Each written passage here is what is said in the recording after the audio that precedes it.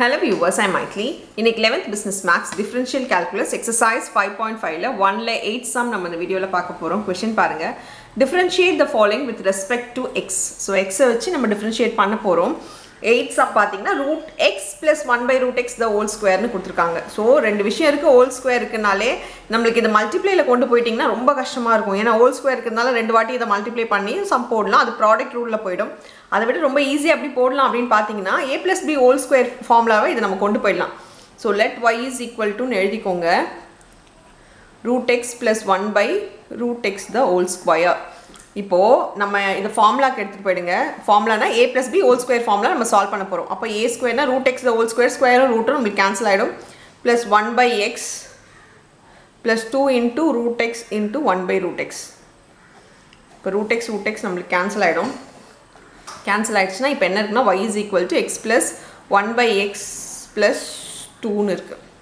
இந்த x மேல கொண்டு போய்டலாம். So x plus x power minus 1 plus 2 மேல கொண்டு போறதா இருந்தா நியூமரேட்டர் போறதா இருந்தா பவர்ல மட்டும் சைன் சேஞ்ச் பண்ணா போதும். பிளஸ் இருந்தா மைனஸ் போட்டுக்கோங்க, மைனஸ் இருந்தா பிளஸ் போட்டுக்கோங்க. அது மேலே கீழே எங்க வேணா இடம் மாத்தலாம். சைன் மட்டும் பவருக்கு மாறிடுச்சுனா போதும்.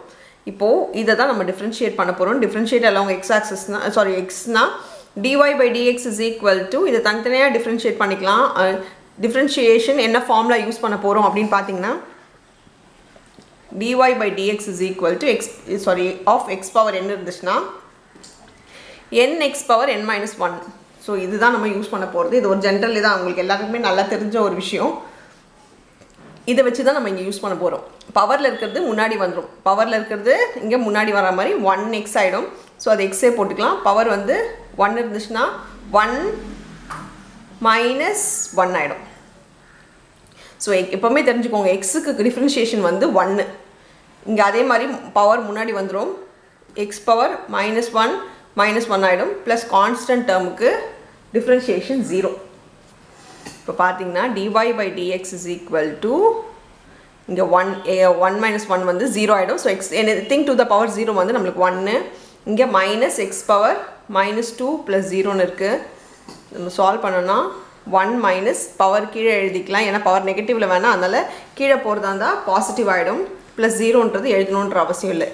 இதுதான் உங்களோட final answer for the some. அவ்வளோதான் இந்த சம். தேங்க்யூ.